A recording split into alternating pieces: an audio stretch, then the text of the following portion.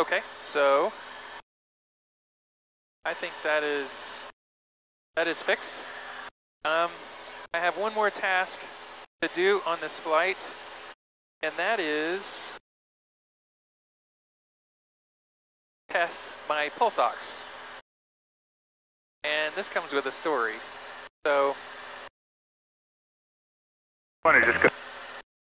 somebody's on emergency. So the higher that you climb, the less oxygen there is. And the less oxygen there is, the more your brain gets impaired. In fact, there's regulations, you know, that if you're over 12,500, there's rules about when and how much oxygen to use that pilots are required to use. So it's a real deal. And I carry a spare oxygen bottle that I'll put on whenever I'm on a flight longer than an hour, or I go up high, you know. And so I thought it would be a smart idea to get a fingertip pulse ox and just test it in flight.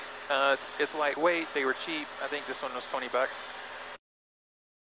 But once I got this pulse ox and I tried to start using it in flight, I find that it's given me readings that seem like they're too low.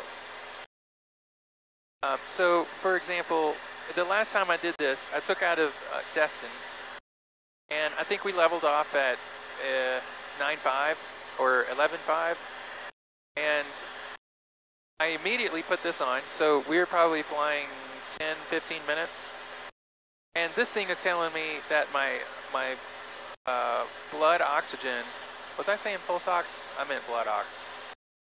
Well, I'm not a medical person. And so it told me I was at 84%, which my good nursing friends are telling me that that's not possible.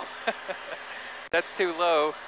Apparently, if somebody comes into the ER with 84, they consider them like unable to make decisions for themselves.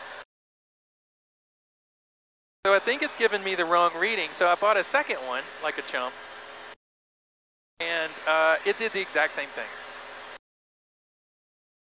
So I don't know what to do. I've been talking to my buddy Mark, and he apparently has ties to the healthcare industry, and he suggested that I try it again, but I keep it out of the sunlight, and I try a different finger.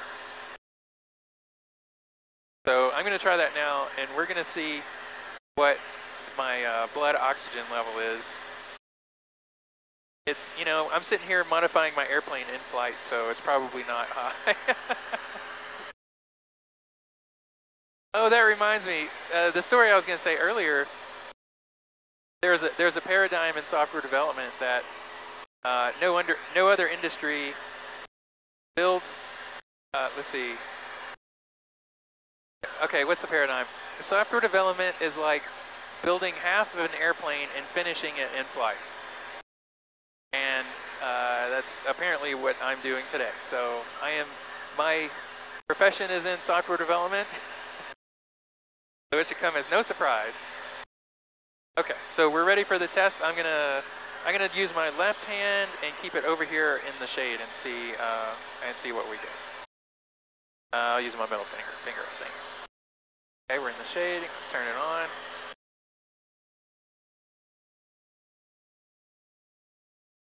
$92. Okay. Well, I mean, that seems reasonable. What's the middle value? PRBP. Oh, my heart rate. Okay. SpO2 and BPM. All right, 92. I mean, that seems a lot more reasonable than 84. I'm gonna try my other hand and see what it gets me. Also in the shade. I can get underneath my instrument panel here.